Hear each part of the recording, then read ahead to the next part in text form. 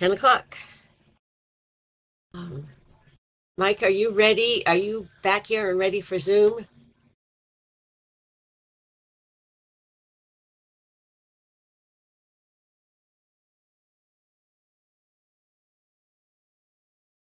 Okay, let's get started then.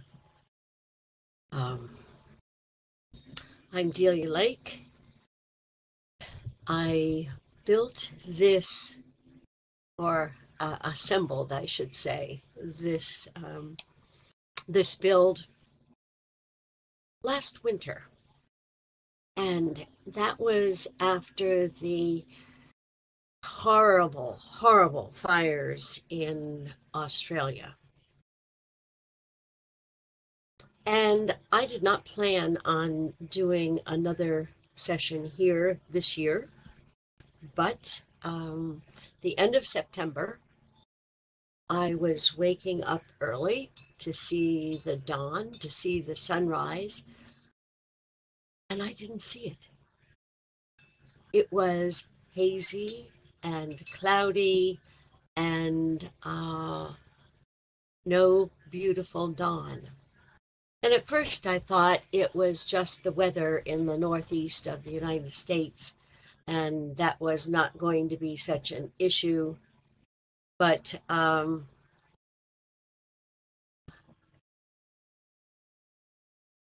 day after day, it didn't change. And that's really unusual. So it finally dawned on me that it wasn't my normal weather in the Northeast. It was that the smoke from the fire maelstroms in California and in Colorado, they were denying me of a sunrise. But that isn't the important thing. They were denying people in California and Oregon and Washington and Colorado their homes. So if you have been to this build before, you might notice a few changes here. There are more houses, and they're burned out. There's more smoke because there are more fires. And the most recent research that has come out the last week or two from various sources are showing that we have underestimated the effects of climate change. We have underestimated the rapidity of the change that we will be undergoing. And so I thought maybe we needed to revisit this and do it more like a survey. Yeah, underestimated is terrifying, Max. So that the most recent one that has come out is saying that the increase in air surface temperature, the warming over the next 80 years to the end of this century is not going to, we're not going to be at 1.5 degrees centigrade increase or 2, but they're now saying 4. Now, whether this will bear out or not, but 4 is really terrifying. So the presentation today, the slides are more than anything just a survey of where we are globally and what some of the issues are. But more than anything that is on the slides, what I feel is essential is that we get into very serious conversation about some of these issues. So this morning we are focusing on fire, drought, and flood. And although I pulled the slides together, Thomas is part of this presentation too. And Thomas, I am certainly hoping that You will speak up at any time, as well as anybody else. This is not a presentation about my work as much as it is a presentation about the state that we find ourselves in.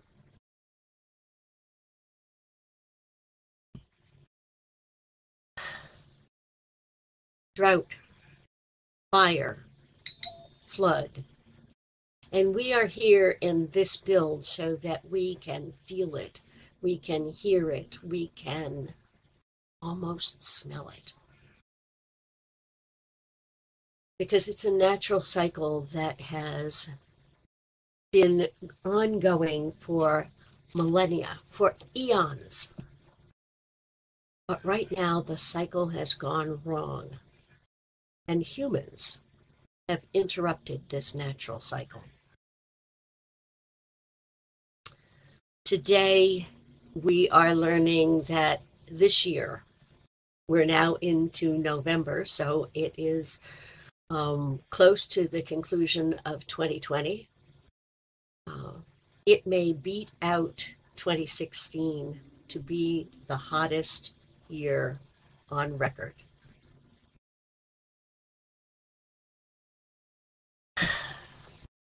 Siberia. We think of Siberia as cold.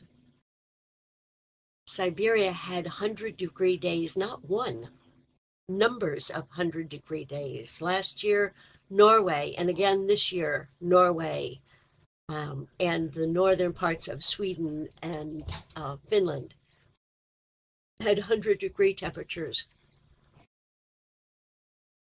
And as of the end of October, the winter ice had not yet started to form in the Arctic Ocean.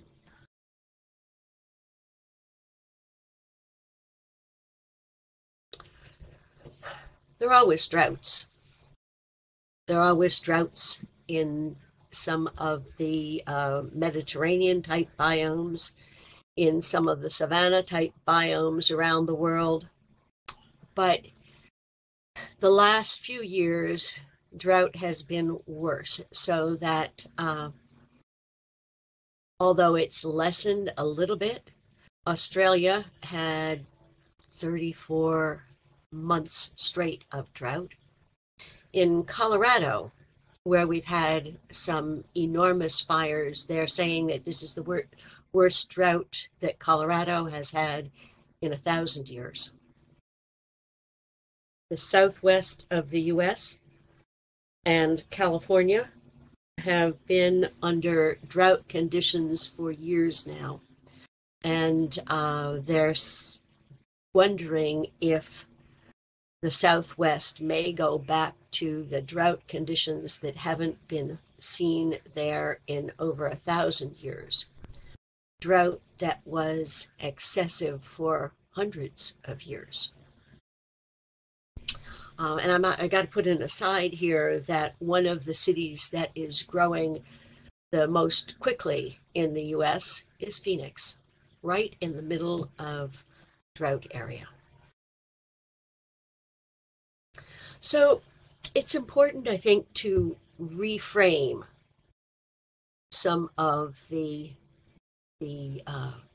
conversations about drought and about humanity. This is our problem. We're going to focus, although there are many layers here of nature and humans and the interruption of the cycles, we're going to focus today mostly on the landscape characteristics and human land and water use. Because if we're going to interrupt, if we are going to do anything to lessen this or have it not be as drastic as it looks like it's going to be, this is where we need to focus.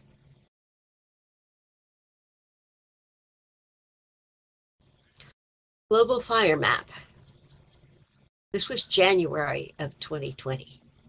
Now you notice here down here in the lower right-hand corner, you see, fires in Australia, in the southeastern part of Australia. What it doesn't show is by the next month, this was all the way down and covered a good chunk of New South Wales. What you do see here along the central part of Africa is the Angola and Democratic Republic of Congo, where there were lots of fires. You see Brazil, which has had fires all year, including it's going to be almost the center of the South American map, on a little bit toward the left-hand area where you see a lot of the yellow interspersed in the red along the border with Peru and Chile, that there was an enormous fire in that part of the Amazon and rainforest. If you go up north, this is also January, so in California, it is the time of year that is not heavily fired, but there's still fires in January. By the time summer came along, all of California was in blaze. Look to the right on the map, and you see the fires never went out in Siberia.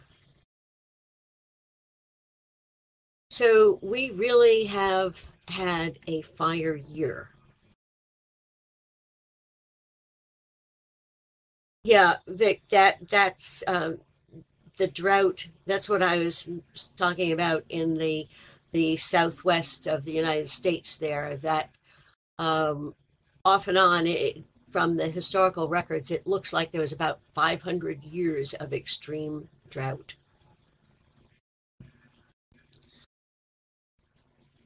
This is going a little bit deeper into Australia.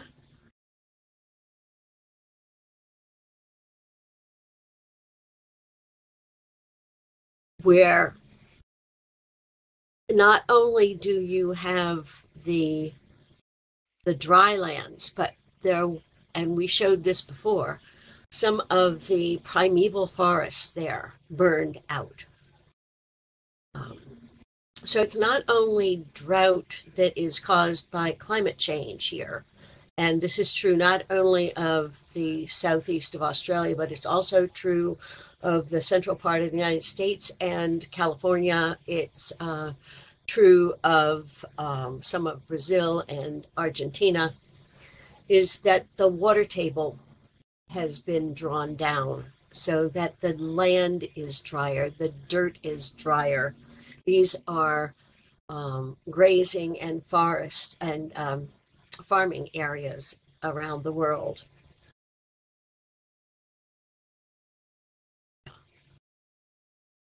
So the fires in the south, the deep south, weren't the mega fires.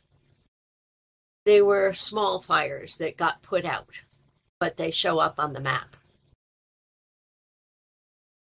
So to emphasize that this is a global concern, we have Australia,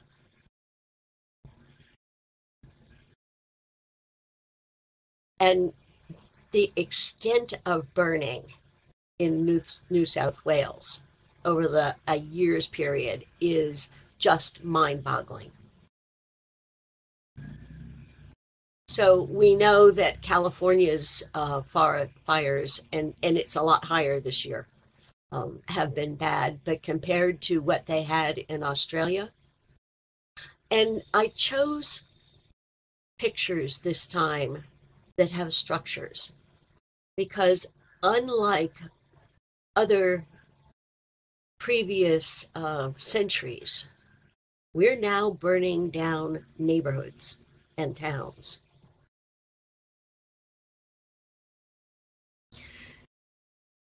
Yeah, Latitude, yes, I think latitude, to the extent that uh, it reflects the different kinds of biomes. But I think it's more, it's more complex than that.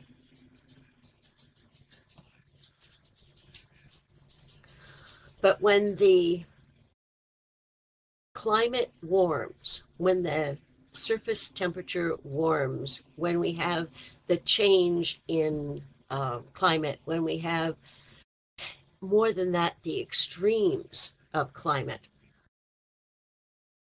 you're going to get and we'll talk a little bit more about this, the cycle of drying out and flooding and drying out and flooding.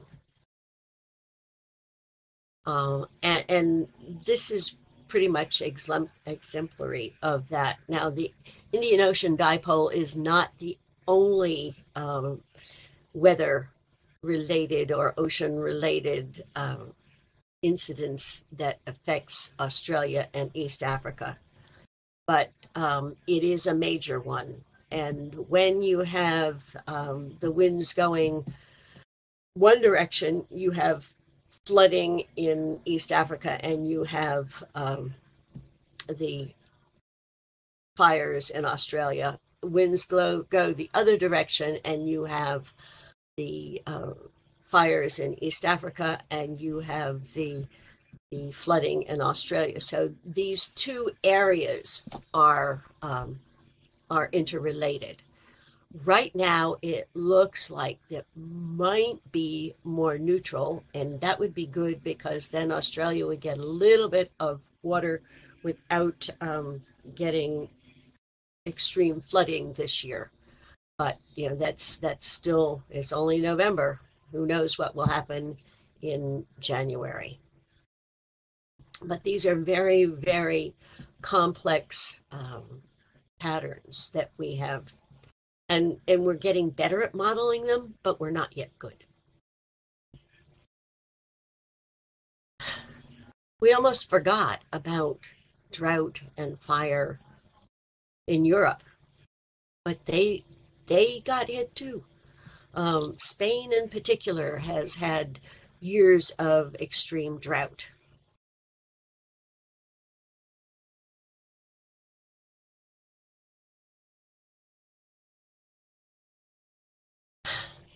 It's bad enough in the Amazon when we have fires set and logging and clearing of the areas that are the carbon sinks and the lungs of the earth, the rainforests.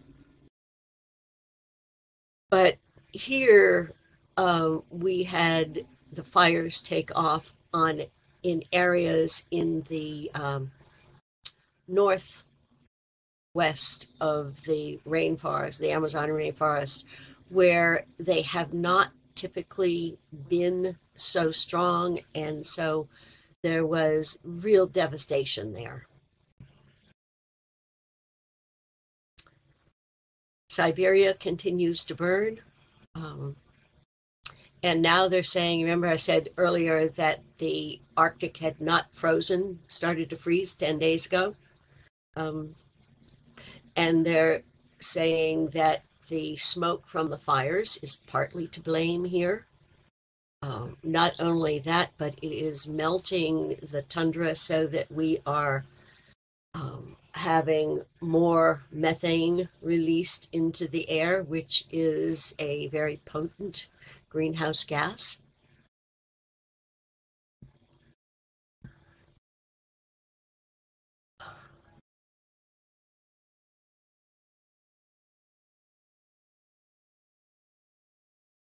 Imagine this for a minute. And I'm just going to pause, zoom in on this. This was a neighborhood.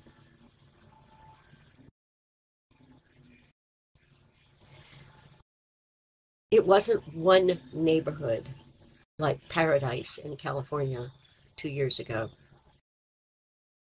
In Oregon, the wildfires destroyed 5 towns, and almost without warning.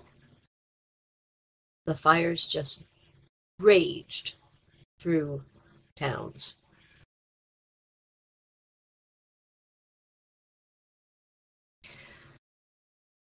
Let this sink in.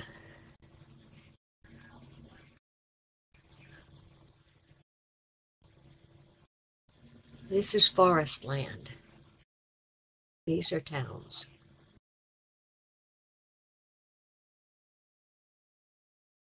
Simo, we'll talk about that in just a minute about the trees. We've gone now from Oregon to Estes Park, Colorado. Now, Estes Park is in the northern part of Colorado, and it is a little bit to the east, but fairly central. It's not far from Fort Collins. It's on the edge of the Rocky Mountain National Park. Roughly 6,000 people live in Estes Park. When this building started burning, they evacuated all 6,000 people. These folks were really lucky because this was the troublesome fire, which you may have heard of. Troublesome, boy, is that an apt name for this fire?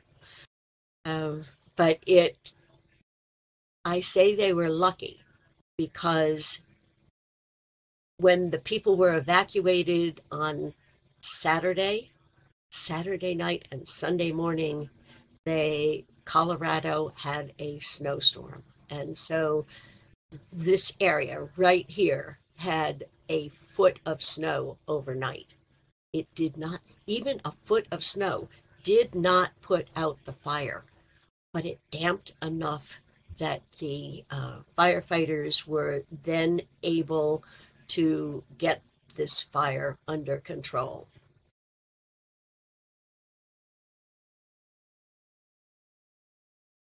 Now let's get to some of the contributing factors here in addition to the human building.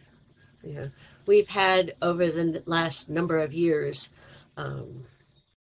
infestations of bark beetles, and it's not just in Colorado, although this is a picture of Colorado. Yeah, these are huge swaths, huge stands of dead trees. It's also throughout the Southwest. It's also into California, and surprisingly, there are bark beetles in the southeast of the United States. So one of the bark beetles have always been around.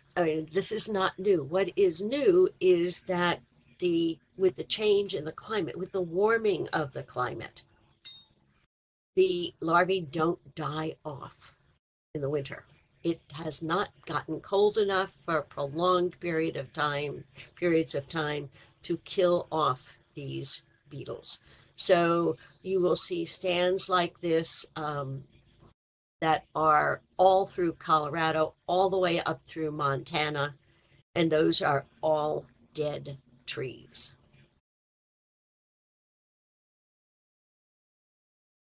So when you have a swath like this, a huge swath of dead trees, this is when you have the fuel for the fire. So if you had a lightning strike, for instance, take humans out of this, and you had a lightning strike anywhere in this area, it just goes up so fast that there's nothing anyone can do about it. Yeah, it's a little hard to rake it all up. Yeah, right. Yeah. So this gets back to the question earlier about the trees, and in the former natural cycle, you had the fires burn. This is something that has always happened. But when you didn't have prolonged drought like we have now, when you didn't have the very, very hot temperatures for prolonged periods of time, you had healthier trees, and the fires would, lightning would strike, the fires would take out the underbrush and the lower limbs of the trees, but the mature trees would survive for the most part. That is no longer the case. The mature trees are now under great stress from drought and from infestations. One more piece to add to this, and that is the Ogallala Aquifer is an enormous aquifer, and it runs underneath 8 states in the central U.S. If you zoom in closely, you'll be able to see that there are areas that have been drawn down, particularly in the south, particularly in the northern part of Texas, where the aquifer has been not only drawn down 150 feet in many instances where it does not show here on this map, but it is in this lower area. The aquifer, it's shallow to start with in general, and it has collapsed. So that in these areas of Texas, you will never, ever get the aquifer filled again. It has collapsed. You'll have where the land just sinks 10, 15 feet. And so no amount of rain will refill that.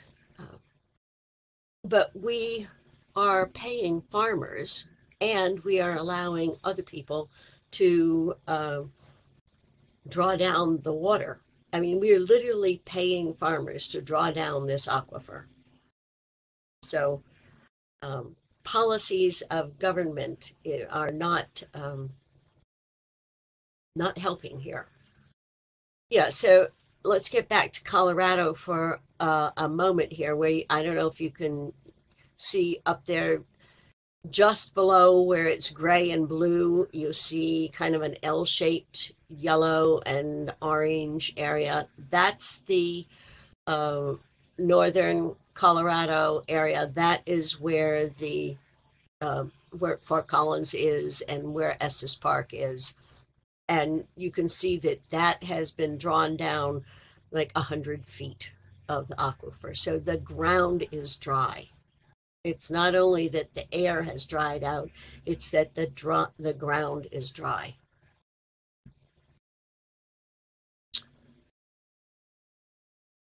Let's skip over the mountains here and into California for a bit. So the Creek Fire in California,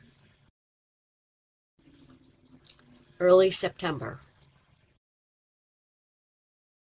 it ended up being the largest fire in California history. And in California, just this year, almost 4.5 million acres have burned out.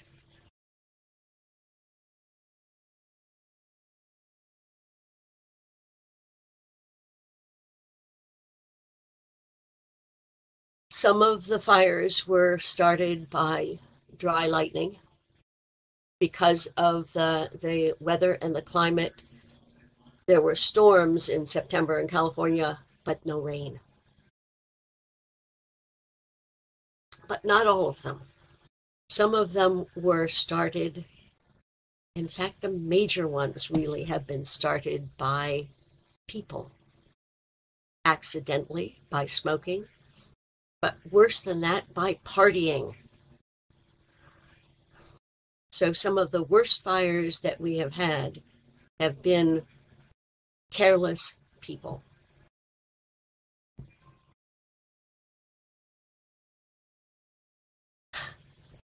Some of the fires burned right through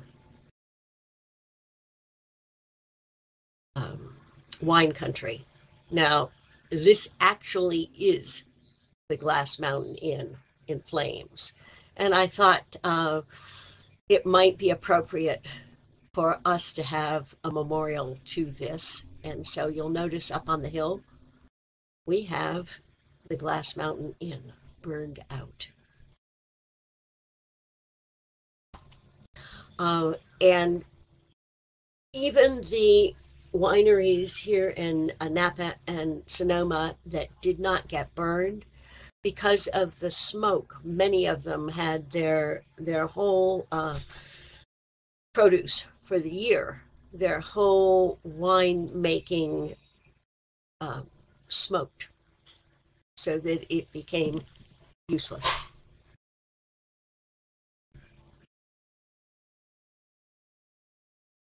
So here you have in the left-hand side on the just above the middle, you have the August complex, which ended up being 1,000,000 acres in one enormous gigafire. And this didn't spread over weeks. This spread over hours. Hours. So by the time you realized there was danger, you were already in great danger.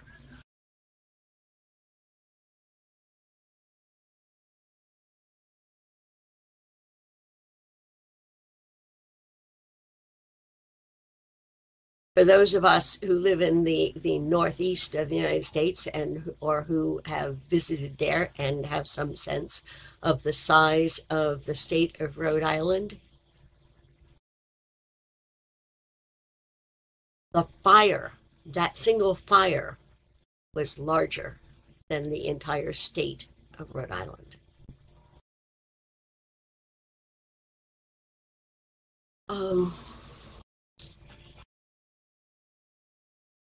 Wildfires, or the effects of wildfires, don't just go away.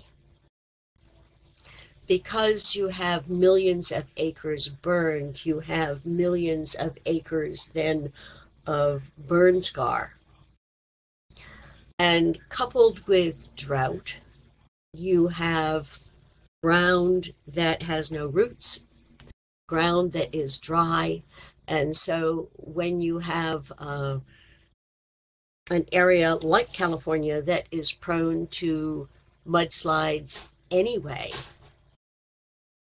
you have mudslides for years. It takes a very long time to develop or redevelop the kinds of root systems that you have in a forest. So Thomas put together a list of some of the things that are contributors here to the wildfires, particularly in California, but to any of the areas. And you take a minute and read this. And Thomas, please do chime in at any time.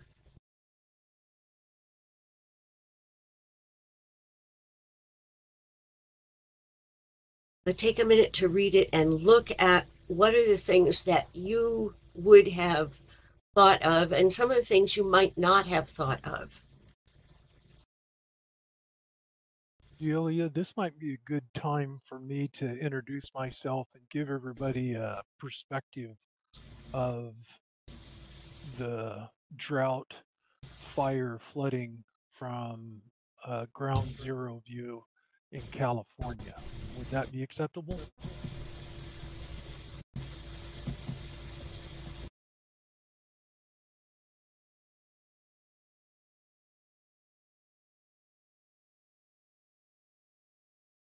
Can everybody hear me okay? Yes, now. Yes. Okay, great.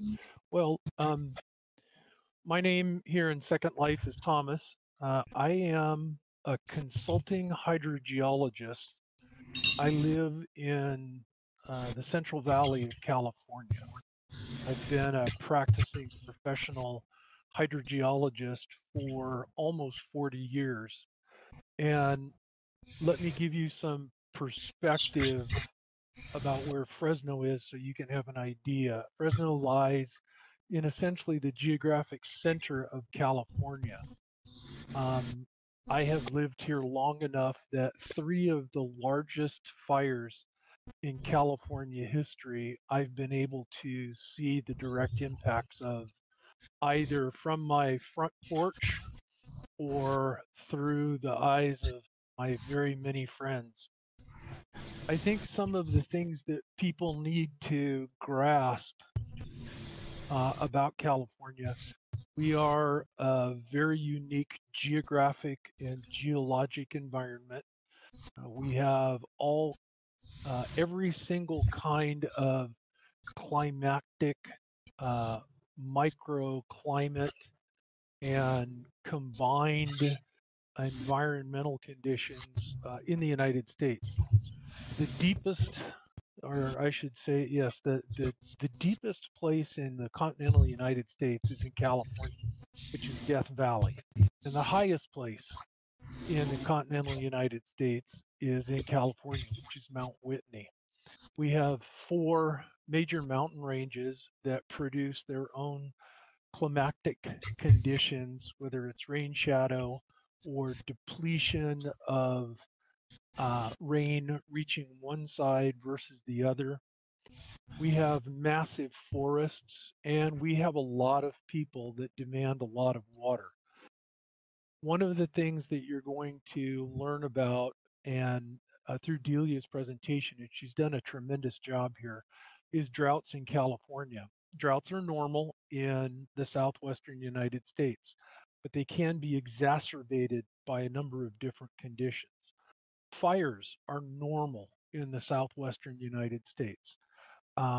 As an example, Native Americans up until about the 1900s actually were allowed the cultural practice of burning the forest floor because it replenished nutrients that they needed. But that was stopped and created its own conditions and began a practice of forest management to this day, which is still controversial. And then flooding in California, we've done a tremendous amount to control flooding because of the millions of acres of farmland that we have here in the Central Valley.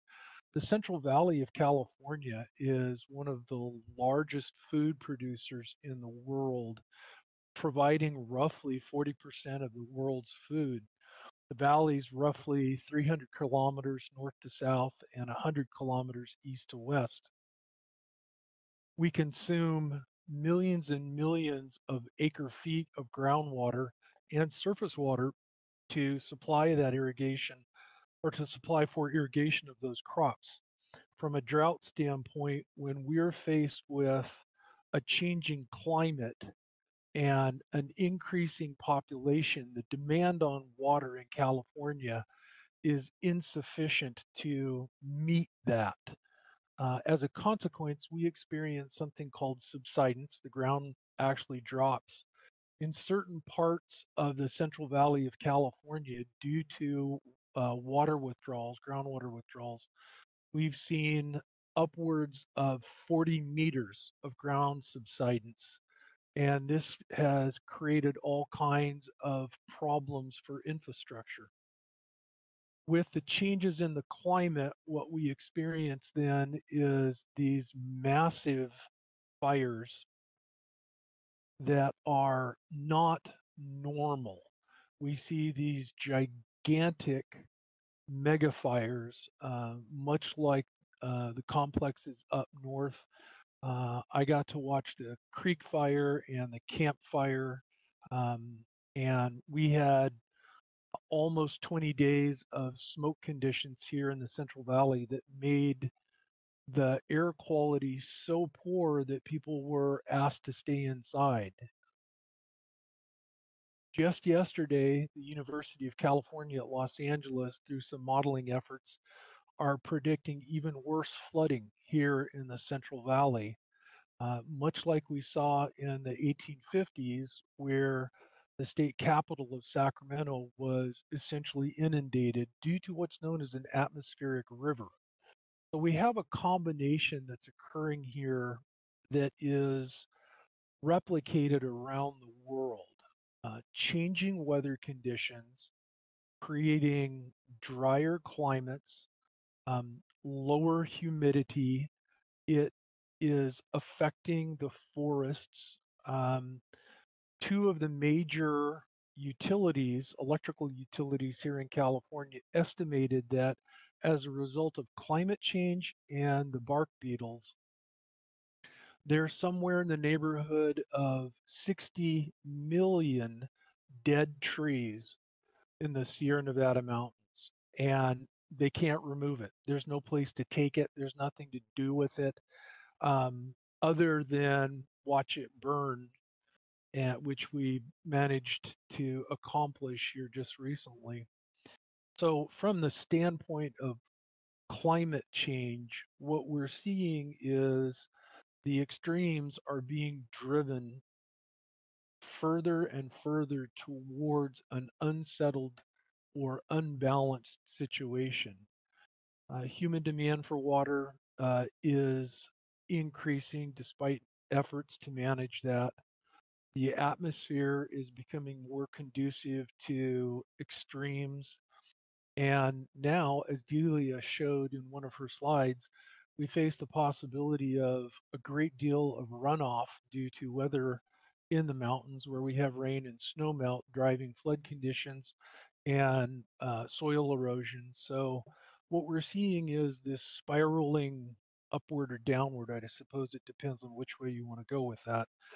But this spiral towards more extreme conditions here in California. So I think that what we're experiencing is just the beginning. And I'm going to turn it back over to you, Delia.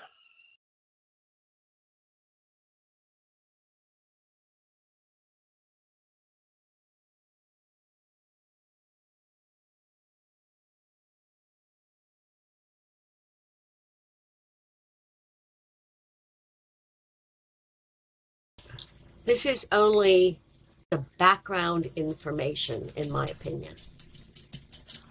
So I think the question is, how should we think about wildfires and in what context? So we're going to go in a little bit different direction here. And a month or so ago, month and a half ago, I was not able to participate in the ethics conversation because I was unavailable that weekend. But ethics is a more and more critical area in any of the scientific endeavors, and it absolutely is so far as environmental issues are concerned. So, as we keep saying, fires are natural, drought is natural, flood is natural. But we now have human settlements that have encroached significantly into those areas and human decisions that are impacting those natural cycles and breaking them down. Some of the things that are happening is not only the interruption. Whoops, how is that happening? We're getting back wrong direction. Sorry about that. Not only the interruption of natural cycles, but as Thomas was talking about, the Central Valley of California is a farming area. It produces much of the, not only the country's U.S. Produce, but shipped around the world. That's also true of New South Wales, of the Australian, the Murray-Darling Basin is the Australian breadbasket. When you look at Brazil, how much meat comes from what had formerly been rainforest. So all around the world, we have turned these forests into cultivated areas. We have introduced non-native species to do that and monocultures for the efficiency in farming. we assume we have a right of ownership, but do we?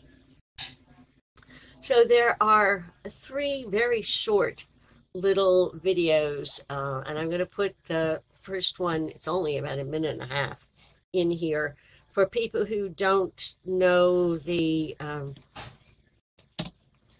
all of the tragedy of the commons. But when you're watching this, think about not what was done originally and how it was conceived, but what was how we would apply this to more development worldwide. So just click that and let it go for a minute, and let me know when I put the next one in.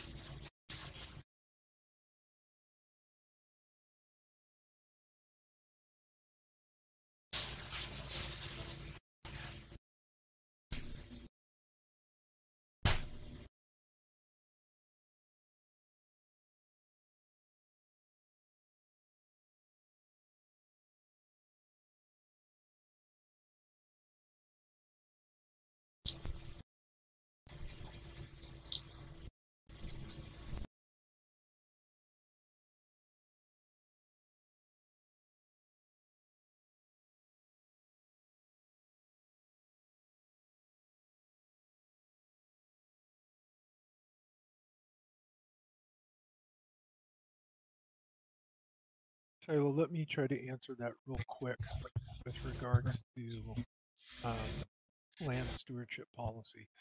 If you're referring to fire management, there is a great deal of fire management in place, both at local and state levels with various agencies involved. But there's also a great deal of there are a great number of challenges with regards to that. You've got two large utilities that run electrical lines through the forests that have responsibilities for managing those electrical utilities and not causing fires, which they have in the past. And you have various agencies, whether it's the Federal Forest Service or the state CAL FIRE, and are trying to find ways to fight these fires. So much of their budgets have been utilized or used in fighting these fires in the last 12 years that it leaves them very little for active and effective forest management.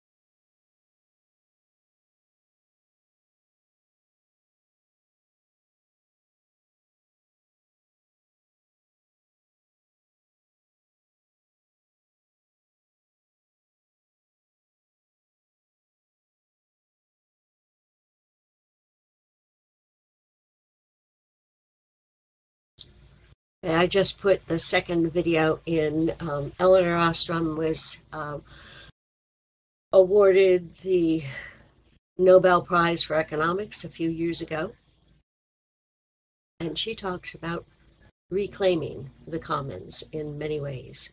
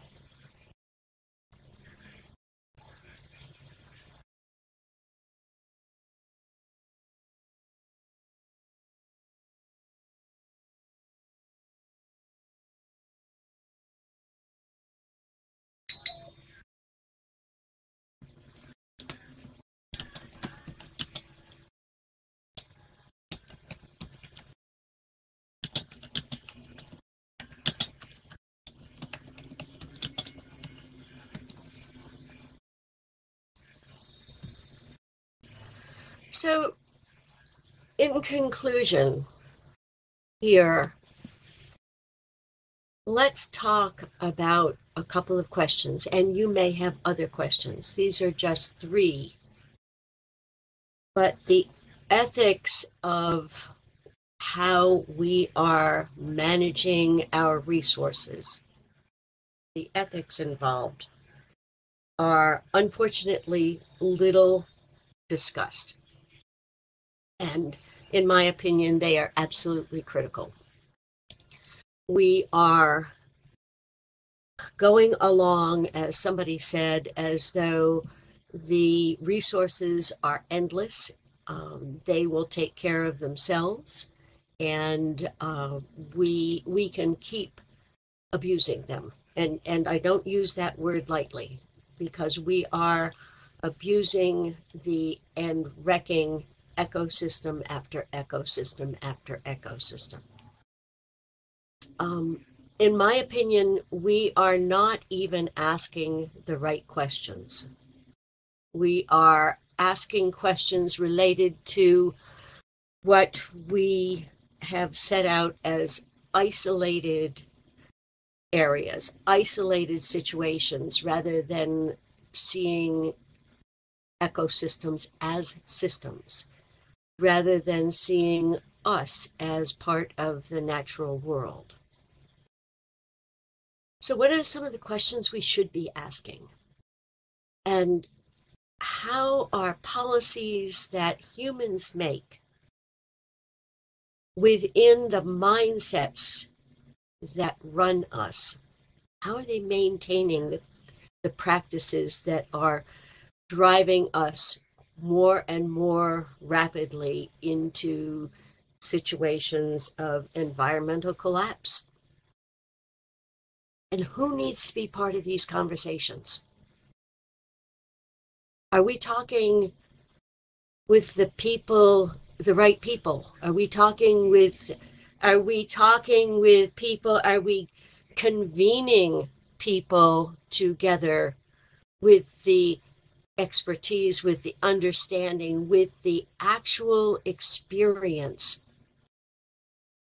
Are we helping policy makers have these experiences? And one of the reasons that I built this out the way I did is so that you can go and you can stand here on the edge of a fire, walk into the fire, and get a sense of the terror. And even that is only the tiniest sense of what that would be if this were even more widespread than it is.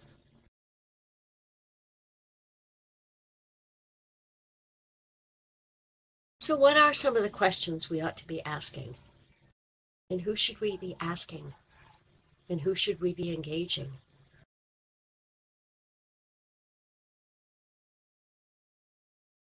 It's not going to go away by itself. If it were going to get better by itself, it would be getting better. And instead it's getting worse. It's not the cougars and the kangaroos that are exacerbating this. It is not the birds that are making the fires spread. We are.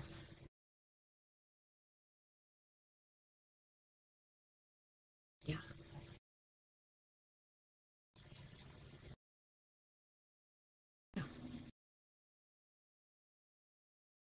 Part of it is, and it's been alluded to, and I put it a little bit into the presentation, is that instead of seeing ourselves as embedded in nature, we behave as though we have rights and ownership. Is that valid? And what does that stand on?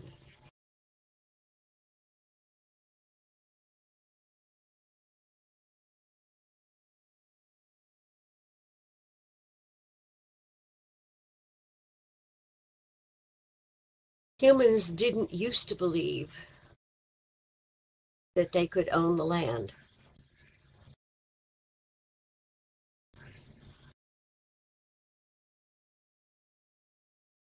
But today, in many places, humans do believe that.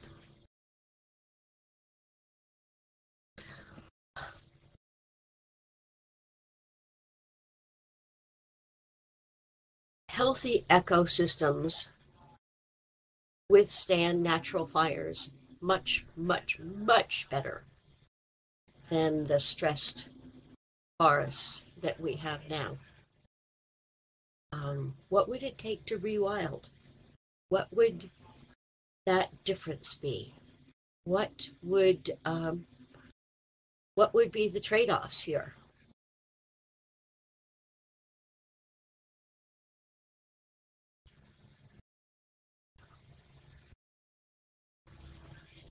And by the way, I think I have made the slides, the whole slideshow, that so that anybody can take a copy. I hope I have made all of the slides themselves with the perms that people can use, change, whatever. Yeah.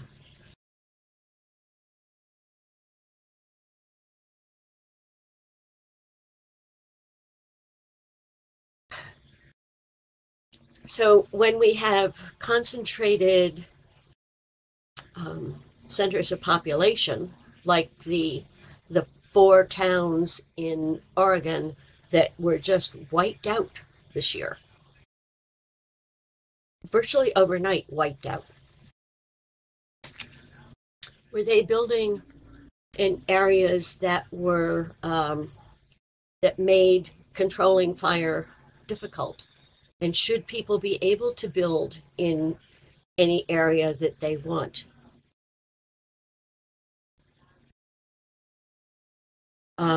When you have, as Thomas was saying, the Central Valley of California, or the Central Plains of Texas and Colorado, or the Murray-Darling Basin in Australia, and you draw down the water so that you have increased your production and increased the mostly monoculture, that again makes the general ecosystem less healthy. What are the consequences? And the consequences don't fall equally on people. So these are tough questions. We're not going to answer them today, but I hope that we will keep mulling these around. And I hope that every time each one of us reads an article on the web or in the paper or hears a conversation that touches on these areas, we'll start thinking of some of these questions. And we'll start following those threads as to what the consequences are, what the benefits are, what the risks are, what the challenges are. And as we do this, we will engage more people in conversation and keep those conversations going. Because if it's just me, if it's just you, we are going to have this as an increasing spiral. So I am more than inviting. I really am begging people to have these conversations daily with ourselves and with other people that we come into contact with. So thank you for coming today. It is now 11:02, and I did want to keep this to an hour, but I hope we have provoked some serious thought here. do take a copy, do bring other people up here, bring classes, use it for teaching space. That's why we have it.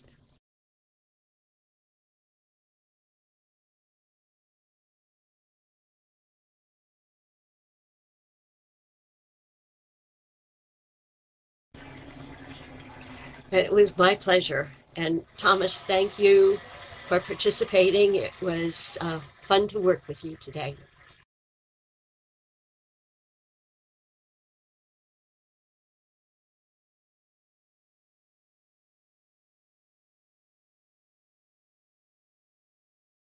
Thank you, Delia. I appreciate the chance.